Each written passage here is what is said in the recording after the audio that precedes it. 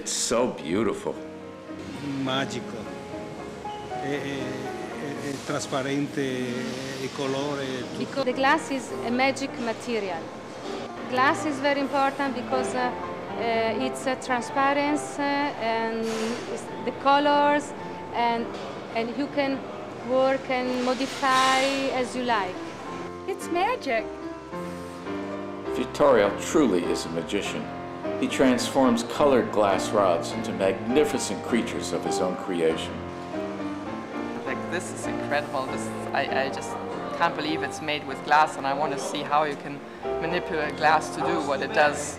It responds in a very live way, almost like an animal, and it's very challenging. There's so much to learn. Vittorio is showing us everything that he's ever done, and it's great.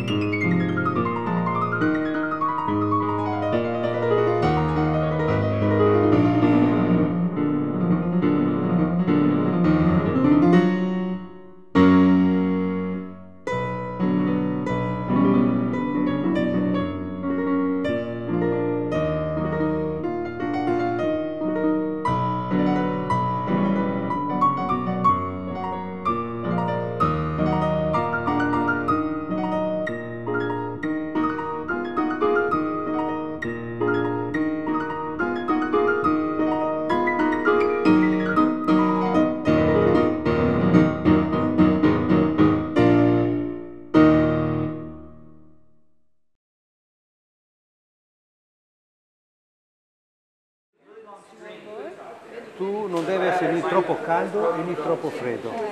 Not too cold and not too hot. Oh, Vittorio is just one of the most generous teachers I've ever met. He doesn't have any secrets, and he shows you not only one way to do it, but then he's delighted to show you 3 or 4 more ways. It really takes a talented, incredible person to be able to make these detailed pieces in such short amount of time and be able to teach other people while you're doing it. Scusa. Sorry. I understand. Oh, I know. It doesn't look like a... Troppo corto. Yeah. Corto. It's well known that on Murano, secrecy is prevalent. And it is extraordinary that Vittorio is willing to share his techniques and his art with the world. 200 years ago, glass workers weren't allowed off the island of Murano, and they would have been executed for sharing these kind of secrets with outsiders. This is great. What page are we on? Okay, grazie. Capisco. Okay. It's so generous of Vittorio to have spent decades and decades first inventing a style and inventing many techniques, and then perfecting them, and then sharing them with us.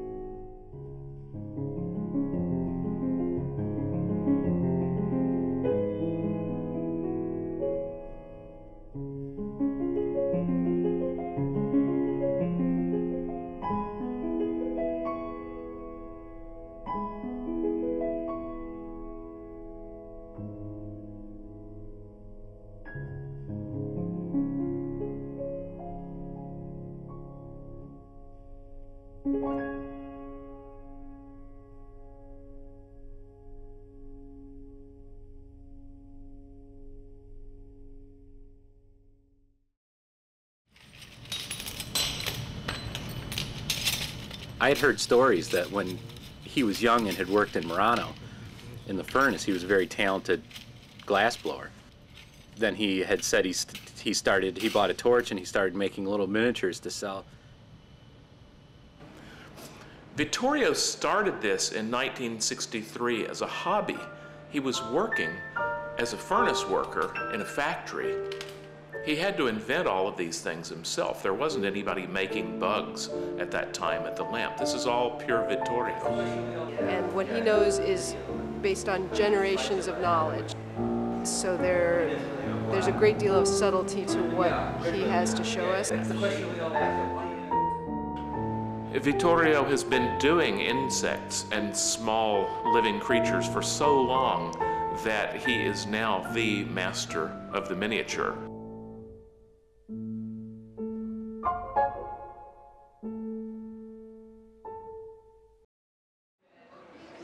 Oh, look at that thing. God, it's almost difficult to hold it. It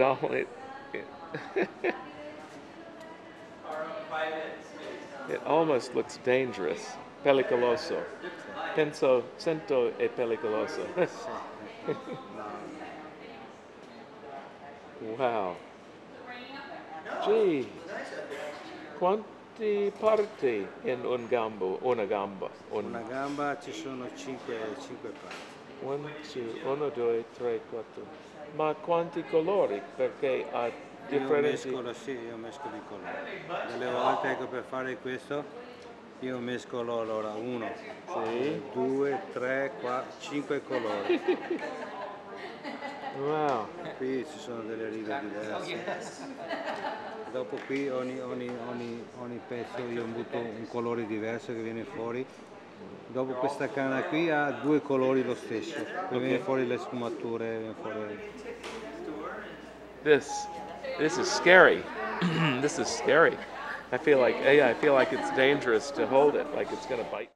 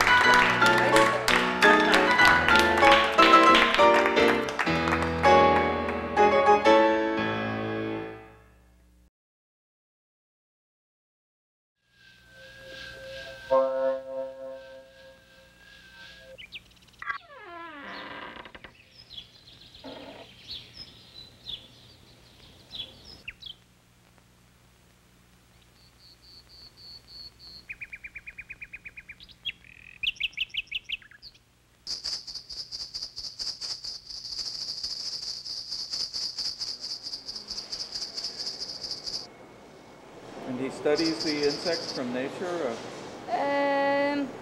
At the beginning, but later he bought some books, videotapes, and we like very much to go to the natural history museums to get the inspiration. Vittorio's father was a fisherman, and Vittorio grew up on the water, knowing nature, loving nature. The octopus and the fish are really, for Vittorio, a part of his history. Those are the things he saw coming out of the water in the nets with his father. So ever since, Vittorio has been inspired by this infinite palette of subject matter from nature.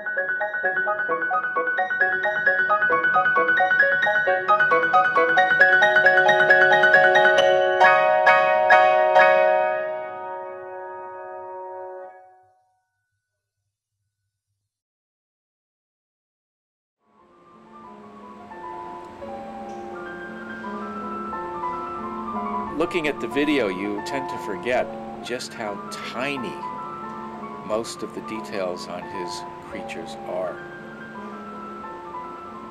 I would have thought to lay the red somehow around, you know. Yeah, he's building from the inside out and from the bottom up. Exactly. It's a totally different way of thinking. I think you have to just get used to that thinking in negative space, maybe, you know, instead of thinking as the red as a color. Well, it seems like if glass was alive and it had opinions, you know, it just respects Vittorio, it agrees with him. It always seems to go the way he wants it to.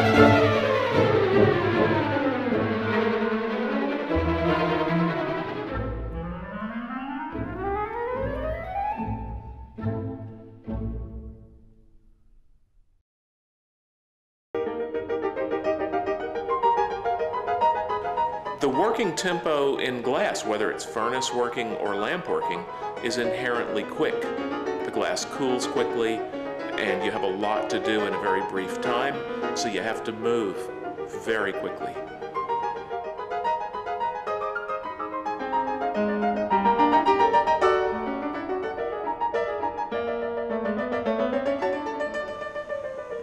Glass is a most unusual material. It goes from rock hard to almost liquid and everything in between. The hotter it is, the more it glows, and the easier it is to manipulate.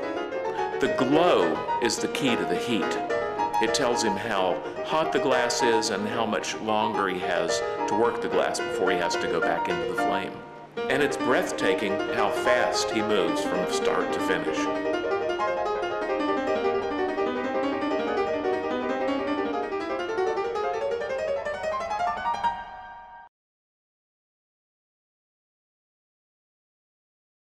Oh, it's awesome. I want some oil and vinegar, and oh, it's just gorgeous. Steam it. Look at that. Oh, this guy is so amazing. Just fantastic.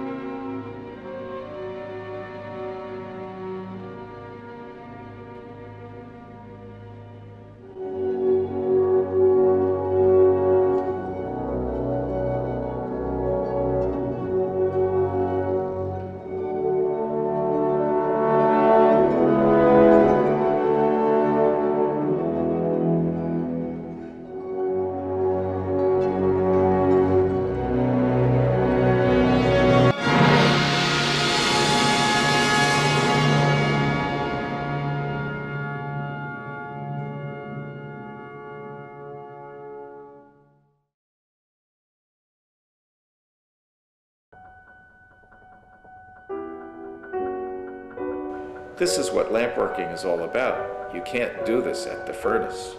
This you can't begin to do on the furnace. This is really what it's made for.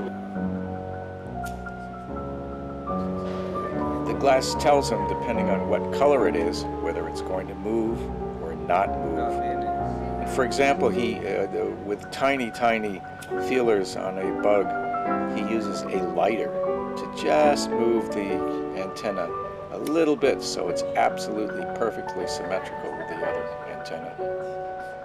Symmetry in glass is always a problem. Making a vase with two handles symmetrical and exactly the same is a big problem. At the lamp, making these insects, everything has to be done perfectly, but it has to be done perfectly twice and perfectly symmetrically. That's a magical thing. Sometimes when you watch him work, you see he uses a relatively large glob of glass that is pretty liquid to use as a tool, and he can make the tiniest of legs and details. It's amazing that some of these teeniest elements of things like antennae and limbs are made from these big amorphous blobs of hot glass. This is blob control to the nth degree. Vittorio is making a microscopic crab with 2 claws, 8 legs, and in 2 colors. Incredible.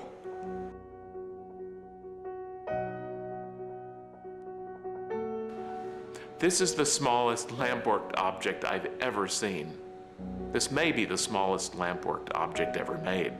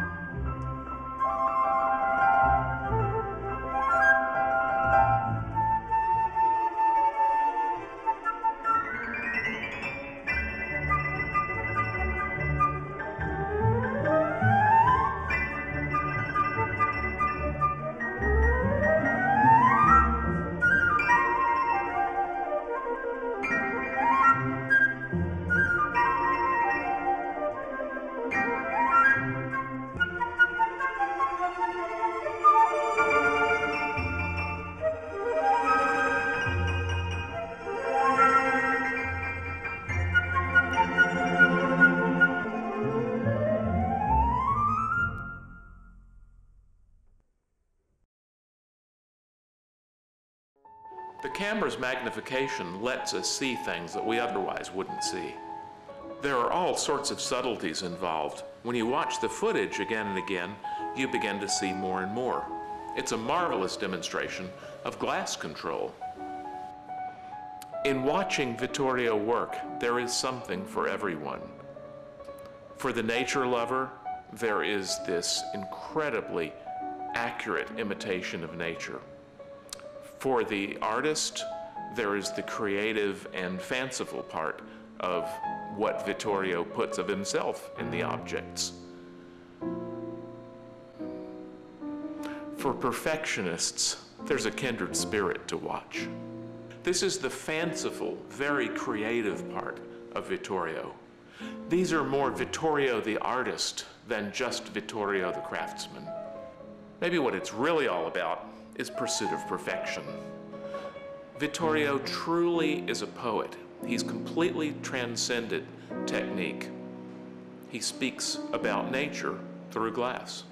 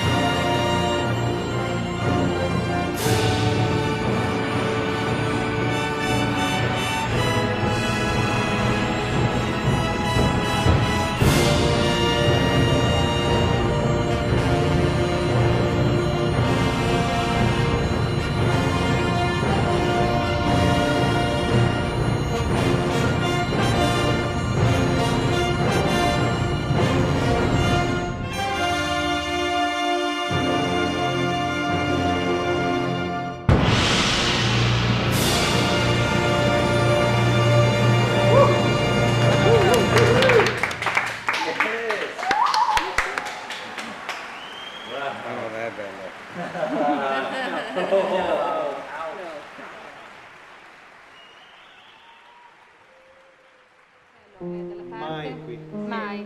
Never Ma down non è there. importanza, non è importanza. L'importante è dove va meglio lei. Può attaccarsi di qua o anche di qua.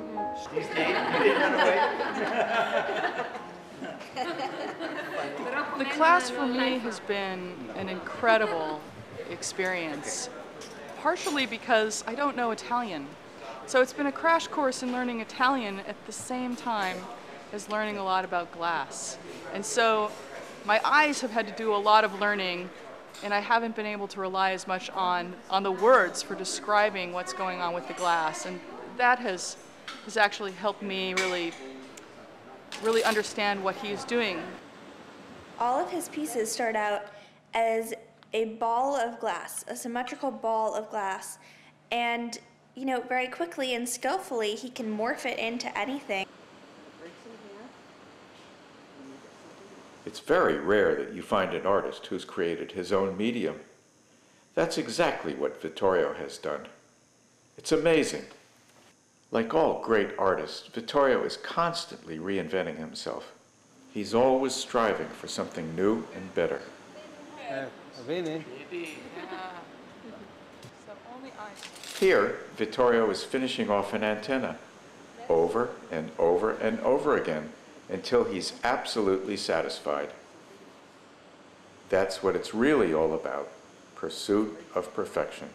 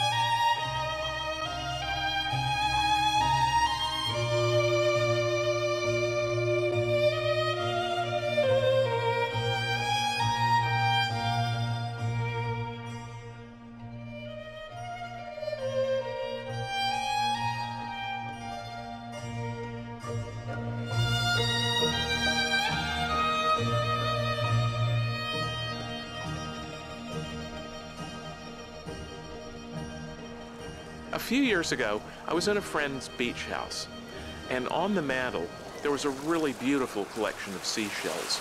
So I started picking them up one by one, admiring them, and I turned one over, and there was a little impression of what appeared to be a VC.